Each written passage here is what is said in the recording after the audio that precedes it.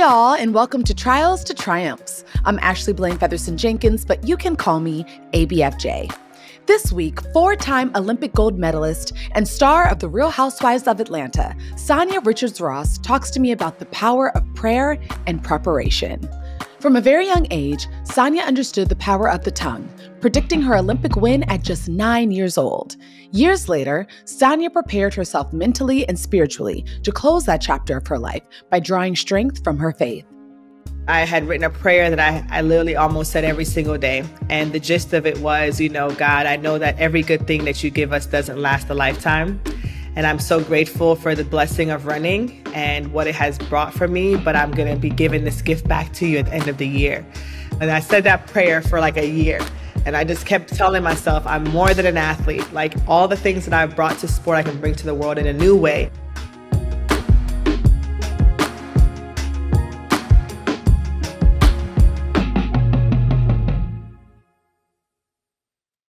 Hi, Sanya. Welcome to the pod.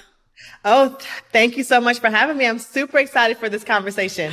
I am so excited to chat with you. I always like to start off with like how I've met people. So you and I haven't met in person, but you and Aaron were early like couple goals for me.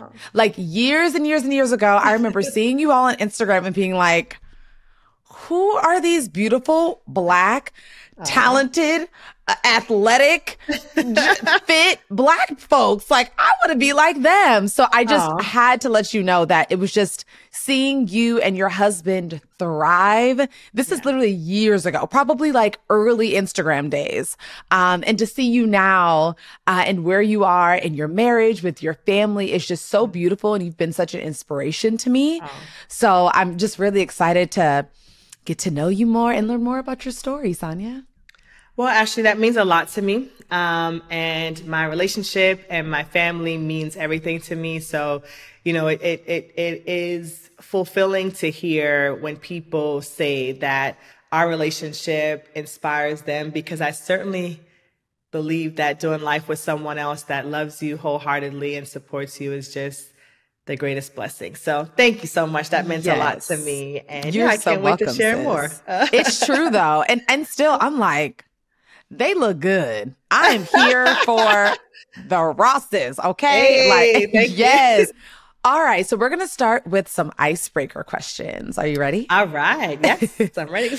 Okay. So if you could go back in time and relive one race from your entire career, what would it be and why? So there's always one race I wish I could get back in my career, and that was the Beijing 400 meter final, where I finished third, where I was favored to win. And, if I could go back in time, I'd go back to that race. I think that, I had a lot of things going on. I didn't get a lot of sleep the night before, got a little bit too fast in the race. And I wish I would have had the control, the poise, the confidence I had through the whole season and through the majority of my career, because I feel like that gold medal should have been mine. So if I could relive one moment in time, it would be like the day leading up to that race and won it. Yeah. Okay. Yeah. That's a good one. It's an honest one. I like that. Yeah. Okay. So my last question is, so you predicted your Olympic gold win at 9 years old, which I was like, yes, Sanya, you better speak over your life. Yes. Right. So I want to know, what else have you spoken into existence that's come to pass? Oh, I mean, damn near everything. Damn near everything. My mom always says that's my superpower. And that's the one thing that she wishes that she could take from me, is this ability to just speak the things that I want. And not have this fear that I think a lot of people have about telling other people what they want to do, because people most of the times will be like, oh, it's not going to happen. But I mean, even so when I retired in 2016, Lewis Johnson, who is now my colleague, he comes over to me after my final race at the Olympic trials in Eugene, Oregon. And he says to me, he's like, you have done incredible things in your career. What can we expect for you to do next? And I said, I want to start a family. I want to write a book, and I want to commentate. And literally NBC called me the next day to come and commentate. The next day that I failed to make the team. My husband got to work immediately, and we had a baby 9 months later. And I wrote 3 books, I wrote 3 books. So it's really been, I do believe my superpower is that I am willing to speak the things that I want, and I believe it can happen and will happen. And, they happen. That's good. Yeah. There's just so much power in the tongue. It really is. It really is. And we have to be mindful of being very positive, because we can catch ourselves getting in a negative spiral, and those things will manifest as well. It's not only the positive things that we manifest. We also can manifest the negative things in our lives. So I'm very mindful of that. And I've been very grateful that a lot of the things that I have believed in and spoken have actually happened in my life. Amen. I love that. That's great. Thank you. All right. So let's start at the beginning. Talk to me about home. What would you say that Kingston, Jamaica and South Florida have given you? Oh, that's such a good question. Jamaica gave me my soul. Jamaica gave me my culture and my identity. I think a lot of times when I reflect on why I was always so bold and have been so confident in achieving the things that I've wanted, it's because when you come from a place like Jamaica, where all you see is Black excellence, right? Like the prime minister is Black, the doctors, the teachers, everyone around you is Black.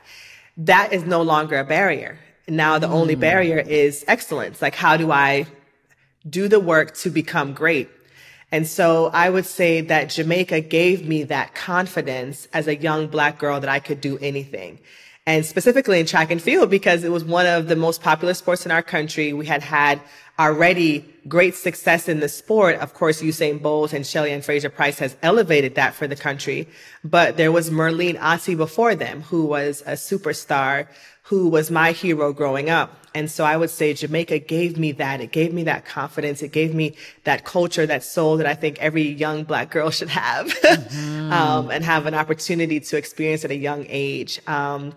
And then Florida was a really great place for me to really mature as an athlete.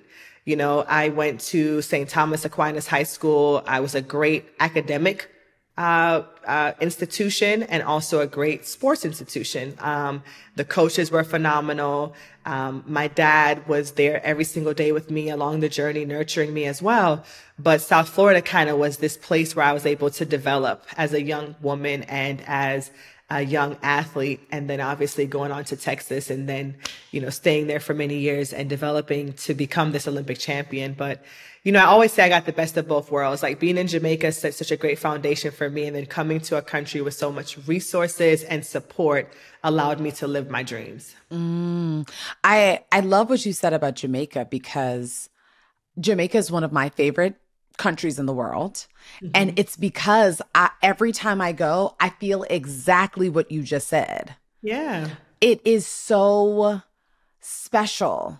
And, it's so special. And beautiful to be around beautiful Black people all the time who are, doing amazing things, and who are just lovely people and kind and welcoming. And everybody, I feel like, treats me like family every time I go to Jamaica. And it's a lovely country. And for you, you had that growing up in Jamaica. For me, though, that was my experience when I went to Howard University. Yes, it was like I made that choice of like, you were born into it. I kind of had to make the choice to go to the Mecca, where I could be surrounded by Black excellence and beautiful Black folks all the time.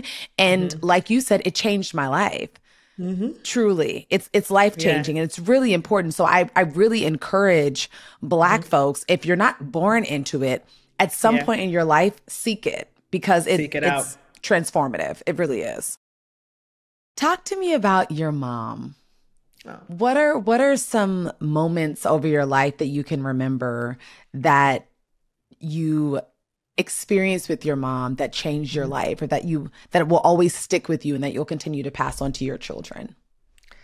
Yeah, my mom is just, continues to be the perfect example of what it means to be selfless, and to prioritize the joys and happiness and experiences of your children.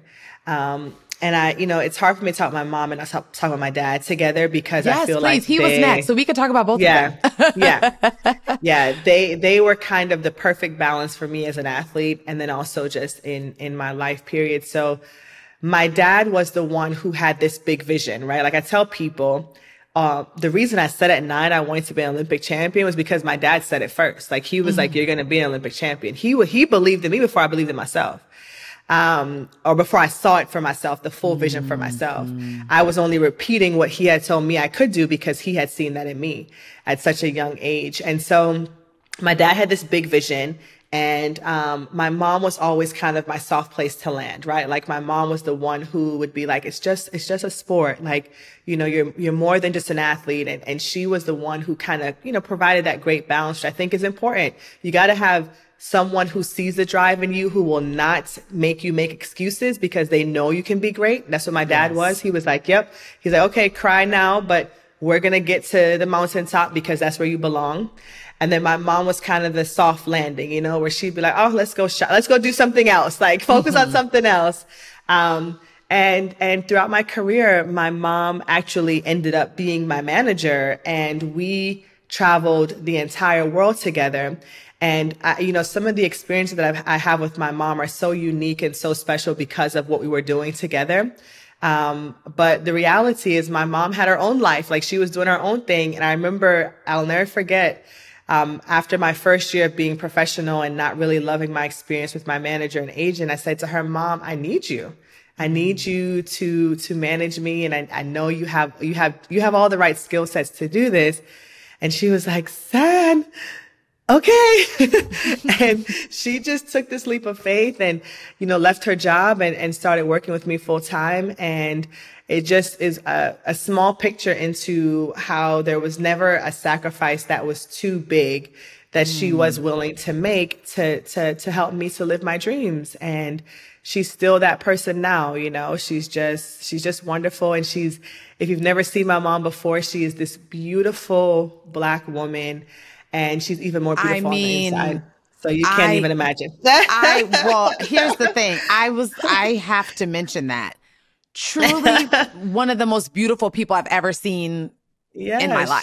She's stunning. And that makes sense that she is just as beautiful on the inside because, honey, the outside is outsiding, okay? The outside is outsiding. I mean, and she just celebrated her 60th birthday, Ashley. And I'm telling you, she is goals.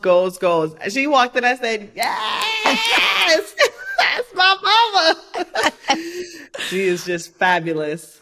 I love that. That's beautiful. Yeah. And you know what else I love, Sanya? And this is something that I'm experiencing about you by watching you on the Real Housewives of Atlanta is that I think it's really beautiful that you're not afraid to call on your family.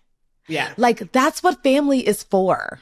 Truly, like nobody knows you better than family. Nobody loves you more than family. And I think it's very admirable that you have incorporated your family into your life and you are so incorporated into your family's lives that it's no wonder that you have such a beautiful life and such a successful life. Did you ever have a moment in your career when you just were like, I don't know if I can or want to do this anymore? Yeah, I certainly did. Towards the end of my career. So I suffered from a really bad foot injury. Most people don't know that's what ended my career was. I had this condition called hallux rigidus, which is like having severe arthritis in a joint. And so although I was 20 years old, it's like I had a 90-year-old toe. And it was very painful. I started to have bone on bone rubbing in that joint, in my big toe joint. Ooh. And so I ended up having 3 surgeries after the 2012 games. Thank God I didn't have the first one before because the doctor kept telling me, oh, we'll just shave it down. You'll have more space. It made it seem like it was going to be a very easy procedure. And it was not. It was very traumatic and caused me a lot of pain. And so between 2012 and 2016, that was a really tough time in my career because I was in so much pain. Running had always been so easy for me, so fun. I mean, training wasn't easy. Training was hard, but running came easy to me. And so during that time, I questioned it so much, and I was like, is it worth it to keep doing all this for this? And then ultimately in 2016, I chose to retire because of how much pain I had been through to get to that point. But yeah, I would say up until 2012, I thought I'd run forever. And then those last 4 years were just really hard. What did the months, or I guess maybe first year that followed that, feel like for you? Like, were you initially able to very much so accept the pivot, or was the pivot really tough for you? So, Ashley, I always tell people that I prepared myself mentally, physically, and spiritually for retirement because I was on year 13 of my professional career when I retired. And I had seen a lot of athletes retire before me. A lot of my peers retired before me. My husband retired a year or two before I did. And I saw how hard it was for most people to make that pivot. And so I had written a prayer that I literally almost said every single day. And the gist of it was, God, I know that every good thing that you give us doesn't last a lifetime. And I'm so grateful for the blessing of running and what it has brought for me. But I'm going to be giving this gift back to you at the end of the year. Ooh, wow. Yeah, that too, yeah. Oh, wow, Sanya. Yeah, I'm gonna give it back to you. And I hope that you're proud of what I've done with it, And I said that prayer for like a year. And I just kept telling myself, I'm more than an athlete. Like, all the things that I've brought to sport, I can bring to the world in a new way. And so I was mentally preparing for it. And that's why when I did that interview with Lewis and he asked me, what will I do next? I was ready. Like, I knew what I was going to do next, and I knew where I was going to make an impact in the world. And so it wasn't as hard on me as I think for most people, especially because I had this goal to go to Rio. I wanted to go as an athlete, and I got to go as a commentator. And so it was still very fulfilling, right? Like, I still made my 4th Olympic team. Just this time I was going to be commentating, So I think my transition was easier because I was so prepared, but it's not easy to give up this thing that you've loved your whole life, that was a big defining part of your character. It's certainly not easy to do that. That prayer... but it says a lot about who you are. And it says a lot, going back to what we talked about earlier, about how you speak things over your life. Yeah. So not only were you, you were preparing yourself, but you were in agreement with God that, like, I know that I'm entering into the next phase, and I want you to know that I'm ready. Yeah. And thank you. And you were honoring the years and the seasons that you had, that your previous season, you were ready to walk into the next one. And I think, preparation, Sanya, is so important for everybody. But I think especially when you're an athlete, you can't be unprepared. It's like what you were saying about the race you wish you could do over. Like, you're like, I didn't get enough sleep. It wasn't, it wasn't, you didn't prepare in the way that you wish you had. And that's why you're like, it's the same, for me as an actor with auditions. The only auditions I ever feel a way about are ones that I don't feel fully prepared for. Absolutely. That's it. If I'm fully prepared, whether it goes well, whether it goes poorly, whether it doesn't matter what it is, even for conversations I'm having for my podcast, meetings, auditions, whatever I'm doing, if I'm prepared, then it is what it is, and I'm comfortable with it. Absolutely. Yeah. No, I completely agree with that. Yeah. So who taught you the art of preparation? Or is it just who you've always been? Oh man, that's a great question. I would say that it's a little bit of both. I think my dad, ultimately, I would give him most credit because I remember my dad so we would watch film, right? Like, of my races, and he'd break them down.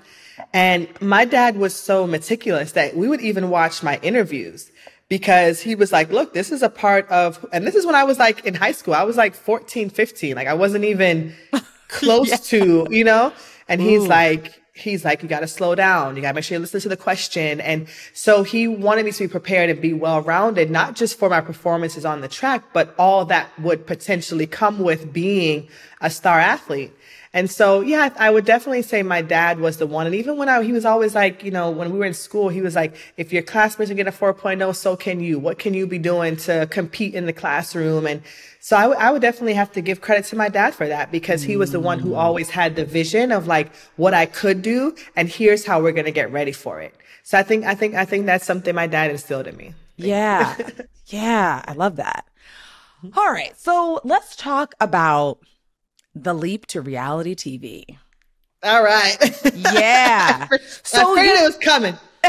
Yeah, because I'm always very fast. Here's the thing. I love reality TV, right? Yep. Like, I think that it's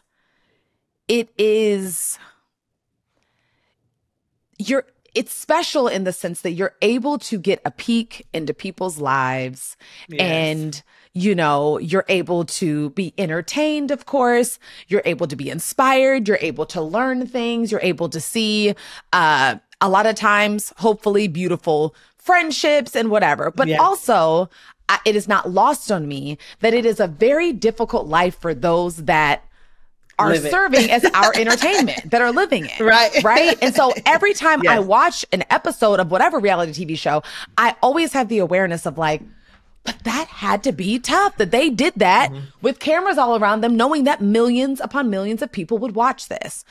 Yeah. And so I want to know, what was the conversation, Sanya, that you had with yourself when you were like, okay, Sanya, you can do this, or let's do this. What did that conversation look like? So the first thing for me is I am a person that says yes to life. Like that is what I lean to. It's like if something comes my way, I say yes first, right? I'm like, okay, yes. Like, how am I going to figure this out? You know? Okay. And so when they reached out to me to do the Real Housewives of Atlanta, which was actually when I joined the cast, it was the second year that they had reached out. The first year I wasn't living in Atlanta yet. And I was like, I don't live in Atlanta. I was like, I live in Texas. But I was doing Central Ave with Will Packer. And so that's how I believe I got on the radar for being in Atlanta, because I was filming a show here, but I hadn't moved here full time. I was going back and forth commuting from, you know, in Austin. So anyway, when it first came, I didn't even really entertain it, think about it, because I was like, I don't live in Atlanta. And so when it came around the second time, you know, I believe that opportunities come that I believe are meant for me, because I'm very prayerful. I'm very positive. Yeah. So I'm always like, you know, if it comes into my aura, then I feel like it's something that I should consider. And so, you know, as I was thinking about it, I obviously knew that this one would be a tricky one. You know, like it wasn't the automatic, easy, like, oh, NBC wants you to commentate. Yes. Nike brand ambassador. Yes. Like that, just those things kind of fall within who I've always been and, you know, where I'm headed. Real House of Atlanta was like, okay, it comes with a lot, you know, and I knew that. I knew what I was getting myself into.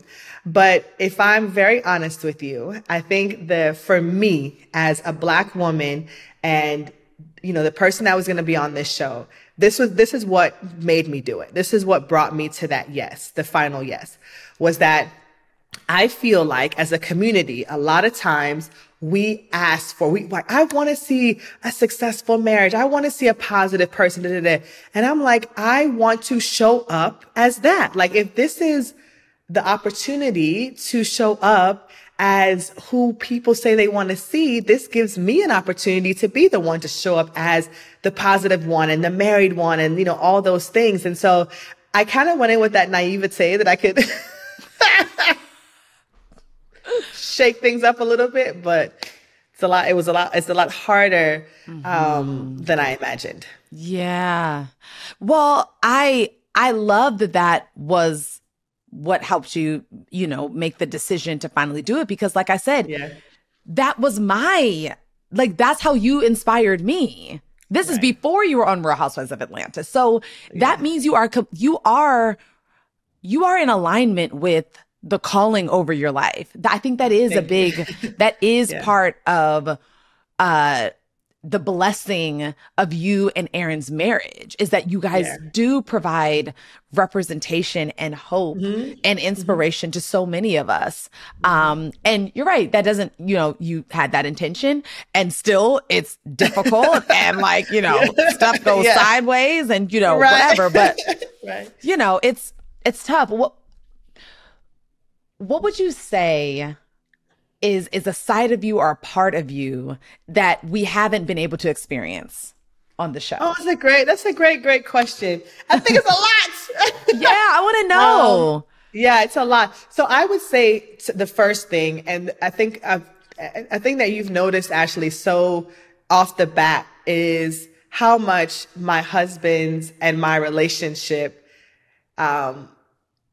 how special it is. Yeah. And I think that, unfortunately, because of the way the show is crafted and because obviously it's like 6 of us and they're trying to tell all these stories and they capture a lot of really cool moments with Ross and I that just don't make the show, right? Based on where the story is going. So I would say that my husband, and then also too, I ain't gonna lie, my husband has some reservations too. So he's, to me, not fully authentically himself in front of the cameras all the time. That's Neither real. am I. That's like real. We all have a little bit of reservations. So I feel like one of the things I had hoped would have come across as beautifully as it is in real life is my relationship with my husband, like how we communicate with each other, how we, and like you said, especially now when people are getting divorced so much and there's just so much, like, I feel like people need to see how real marriages work, like how we communicate, how we navigate difficulties. Like I wish that was on there more. It's been a tricky experience, but I still have loved it because, to be very honest with you, I've still found a tribe. There are people who have connected with me. There are people who, have fallen in love with me and love my husband and love my story. And, all of the things that I'd hoped for are still happening. Yeah. Maybe not exactly the way I would have wanted them to, but I still have felt like I've grown a lot from the show. My platform has grown a lot. My reach has grown, and I'm grateful for that. How long have you and Ross? Oh, you call him Ross. How long have you and Aaron? You can call him Ross too. Okay, how long have you all been together? So this year, October, will be 20 years that we have been dating. Yeah. So we've been married for 13 years, but we would have been together for 20 this October. What would you say is the superpower of your marriage? The superpower of my marriage, it has been very clear, crisp communication. Like, even when it sucks, even when it hurts, like, even when I know you're not going to like this, but I got to tell you. And I think that we established very early on that we love each other so much that we'll never do or say anything purposefully to hurt each other. So if I'm telling you something that it's really awful, it's because I love you that much that I need you to know this. Like, it's not because I want to hurt you. And I think that has been really the magic sauce. Like, me and my husband won't go to sleep. Like, we will talk all night. Like, if there's an issue we have, like, we will talk about it until we're on the other side of it. And I think that that's what I think is lost in a lot of relationships is that people are afraid to sometimes say that thing that could potentially save their marriage or save the relationship, but they're afraid to say it. They don't know how to say it, and it's not received. And so in my marriage, I would say, that's the best thing I have. My husband now, he might be stubborn. Like, I might tell him something and he doesn't receive it, but I always know if it's reasonable and fair and honest, in a day or two, he's going to come around. He's going to be, you know what, babe? That's true, and I hope he would say the same about me, but I would say it's been our communication. I love that you said the day or two. To me, that's what I learned about marriage. I'm a very instantaneous person. Like, I make decisions fast. I'm decisive. I move fast. I talk fast. I do everything fast. Yeah. But everybody's not that way. And my husband definitely isn't that way. Yeah. And so what I learned is that it's the day or two. You got to give it a day come or two. around. Yeah. I used to be like, why isn't this happening instantaneously? You know what I mean? But now I realize I've learned him. It's sometimes it takes a couple of days, but he comes back around because he needs to process in a different way than I do. Exactly. Yeah. Yeah. Were you and Aaron always able to communicate in that way, or is it something that you really worked on and you've grown in throughout your marriage? I would say we started off very, very well communicating. And I always tell people like the first, it sounds going to sound crazy, but like the first, probably about 10 or so years of our relationship was like a honeymoon. We didn't argue a lot. I don't know how. I don't know what. I don't know. I do think it was because we had our sports stuff going on. So I would be away for months at a time. He would be, so we weren't just like always up under each other, and we didn't live together full time, even when we were married, because I would be, we were always away. And I think that there was a beauty to that a lot of people don't realize. Like even now, my husband is in Texas now working for a week. And when he comes back, baby, it's going to be on and popping. Like that stuff refreshes the marriage, right? Like you don't want to be constantly under somebody. And so my job takes me away. So I have those 4 or 5 days where I get to be missed and all that stuff. So anyways, I think that was a huge part of the beginning of our relationship, why it worked so well.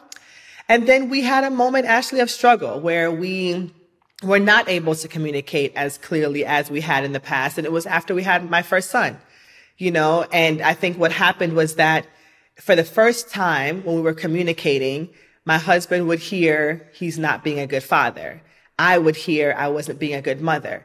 And those weren't the issues, right? It was about how he and I wanted to be supported now as partners, nothing to do with our son. And so it was a difficult time of communication for us because he would just check out because he's like, I know I'm a good dad. So it's like, missed me with that. And it's like, no, I'm not saying you're not a good dad. And it took me a while to realize that's what he was hearing. It was that I wanted you to be a different partner to me now, because we were a party of 2 for 14 years, and then we become now a party of 3. Yes, it changed our worlds in a unexpected way. And so it took us about 3 or 4 years to like get back to that place of harmony and crisp and clear communication again. And like you said, when you talk about in marriage, it takes a couple of days. Sometimes it might take a year or two, and it's like, are you willing to sit in that where you're not at the best place of your marriage, when you know what that looks like and it's down here? Like, can you still stick it out and love on that person even when it's not there? I think we see a lot of people don't do that. We see a lot of people being like, forget it. And I want to be like, no, hang on, better days. Like, cause where me and my husband are right now, oh my God, like even better than before. And I thought we were at a 10. We're like here, So you just got to ride it out sometimes and love the person in spite of, but we don't have a lot of good examples of that, No, we don't. And I'm so happy you shared that. Here's the thing too, what it sounds like is like after you had Deucey, which I love that that's his nickname. I'm upset. Yeah. Also, he's so handsome and adorable. I just love him. His spirit is so sweet. Thank you. But the truth is you both changed. You were in a different marriage because you're different people.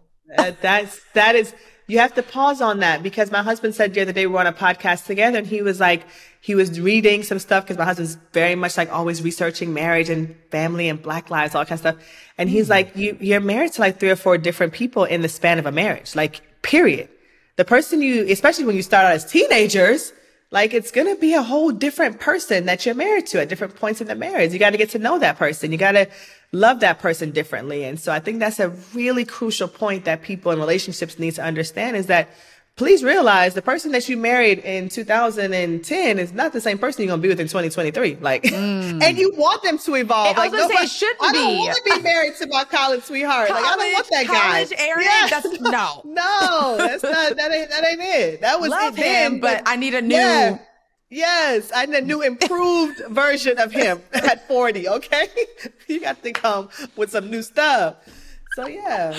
Yeah, that's good. I also love that Aaron is seeking knowledge. He's reading up on marriage and Black love and partnership. Yes. Come on, shout out to Aaron. You have to, here's the thing, seeking knowledge is the best way for us to evolve. We have to seek it. It's not going to come by osmosis. We have to. No, I wish it worked like that. I know. It'd be a lot easier, right? Yes. So, Sanya, watching you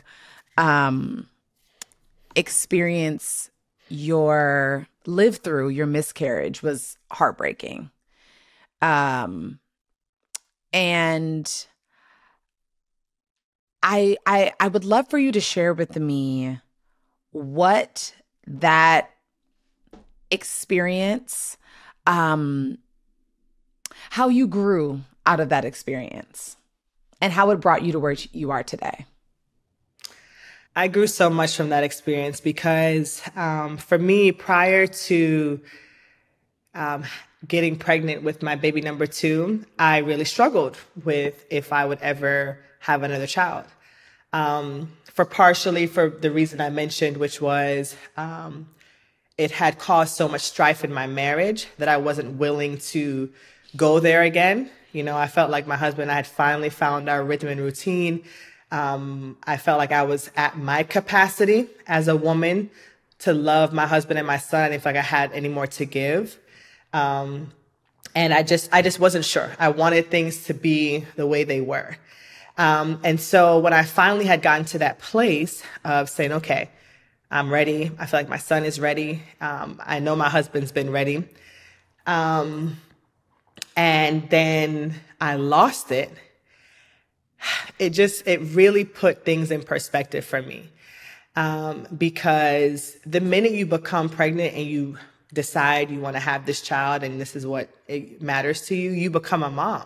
Like I had started seeing the nursery and all, all these things. And so when it didn't happen, and much like you said too, I've always had really good news in my life and always, it's like always a yes. Like I rarely get no's in my life. So when this was a no, it was crushing, but I think it was almost, and it's hard to say this, but I almost needed it because it made me value so much my the chances of bringing life into this world is such a blessing that sometimes we take for granted that I was like, man, like yes, God, like this is what I want. Like I like my husband has been saying that our family's ready, and I've been like saying no.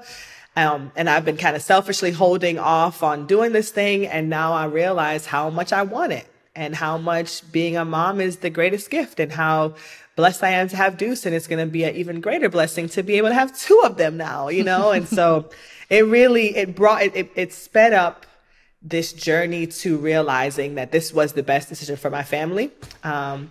And now I'm so grateful that I am 7 months pregnant and that this one is viable. And we got pregnant so quickly. That too helped a lot. How soon after? How quick after? I would say it took us we got pregnant within 4 to 6 weeks. Wow. Because I remember going to Dr. Jackie and after everything happened, and she said, look, if you guys want to start trying right away, there's no research that shows that there's any adverse effects, after you've had a miscarriage. And I was like, okay, cool. But I still wasn't like, I was still in the pain of the miscarriage. I wasn't even like, And so, but my husband was with me and stuff. And so, I wouldn't even say we were like trying. Like, it wasn't like it was like, we're going to, it just happened again, like very quickly. And I was like, I couldn't believe it. I don't think I ever had a period. Like, I just think it just like flowed. Wow. Yeah. Like right into the next one. So I think that helped a lot, right? Because when you're going through that kind of pain, but then you have this beautiful thing happen again, it's like it erases some of that hardship of the experience. So yeah, but yeah, I think I needed it because it made me refocus on the fact that I could do this, and yeah, we're going to be great. And this is the right thing to be doing at this time in my life. So I'm really happy. Yeah. I'm so excited for you, Sanya. What has been your takeaway from our conversation? Oh man, Ashley, like you. So I want you to know that, I came into this interview not knowing what to expect. I'm one of those people who I have a lot of things on my calendar, and I don't always get a chance to like check in on like everything that I'm doing, but I say yes, right? I say yes to life because I feel if it comes into my aura, it's something that it's for me to do. And you have lifted my spirits so much, with a lot of what, you've seen in me, because my hope is that I put out positive to the world. My hope is I inspire. My hope is that I want to do all these things. And I feel like you gave all that stuff back to me today. You know, like you made me know like what I'm doing it makes a difference and it matters. And I just value that so much. And then I think the other thing I got today was we talk a lot about preparation. And I feel like you were so prepared for this interview, and you brought out the best in me. You know, like there's lots of things that I've never said on a podcast or to anyone. And I think it's because you were prepared to speak to me, and to the things that I've shared before. You went deeper. And so I thank you for that experience today. And I do really hope that this interview and this podcast will touch a lot of people, and that they will be inspired, that they will walk in their truth, whether it's good or bad, knowing that it's the whole journey that defines us, you know, not just one moment. So thank you so much. Yeah. Thank you, Sanya. Well, I was so excited to chat with you. I'm a huge supporter and fan of yours. Thank you. And, you know, my takeaway is preparation too. It's that reminder of preparation. I think I needed that, but also to speak boldly about and over my life. Like, I feel like you are such an example of walking fully in who you are and being proud of that, and also speaking the truth about yourself and standing in that. And I needed that. And you were just such a lovely, wonderful woman. And I'm just so grateful that you're in my orbit now. And I'm so excited to continue to support you and lift you up. Thank you, sis. I honor you. And I just appreciate you so much. Thank you so much. Same to you, Ashley. And we are now connected. We will work together again on something. You heard it here first. Yes. I can't wait. I can't wait to hug you in real life. Thank you. Yes, for sure. Yay, Thank you so much. This was great.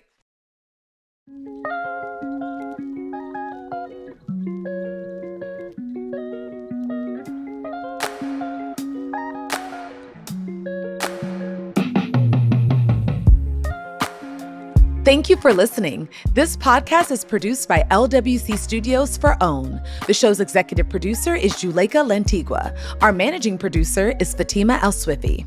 Shanice Tyndall is our lead producer. Associate producer is Mona Hassan. Jordan Thompson is our marketing coordinator.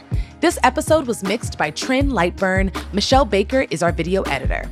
If you enjoyed listening to this episode, and we hope you did, please make sure to subscribe, leave a rating, and review wherever you listen to your podcast to ensure you hear the next one.